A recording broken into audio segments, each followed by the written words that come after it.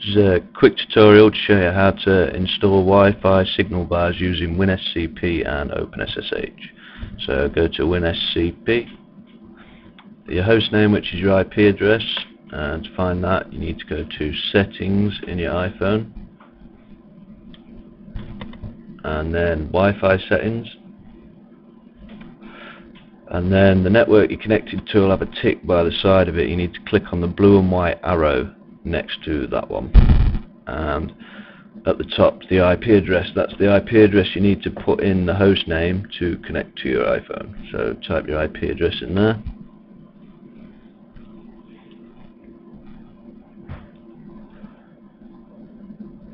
and your username is root,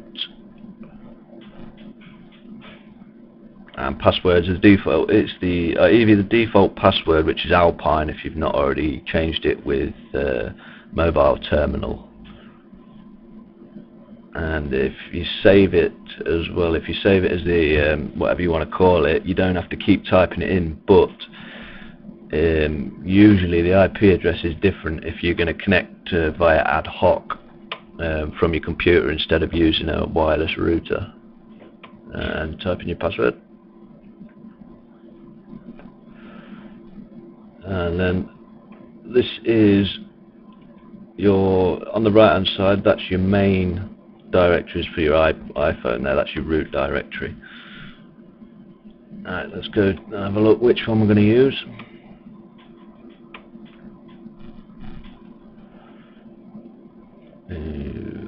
Use the coloured Wi-Fi.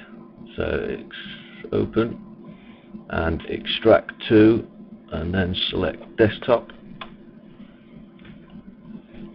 Okay, and then that should put the folder on his desktop. There it is, top left. Okay, close WinRAR, shut that down.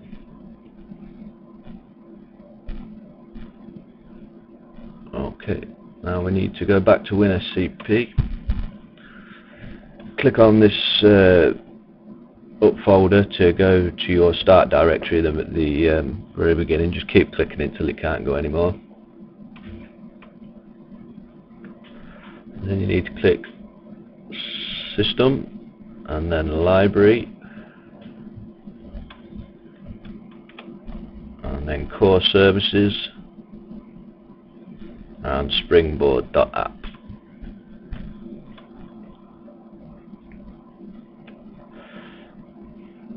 And now we need to find the default Wi-Fi bars.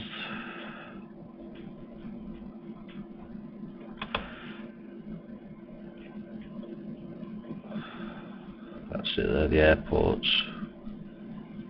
Okay, now we need to open the file. Select all, Control A, except for the DS store, you don't need that one. And then we're going to drag these files onto the right hand pane, which is the iPhone directories.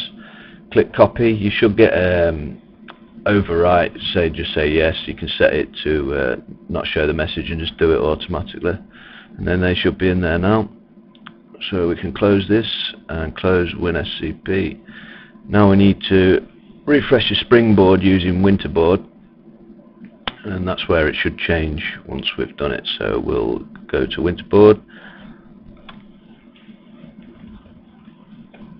just tick anything and untick it if you want to keep it, so you don't make any changes to your theme, and then reset the Springboard by clicking the home button.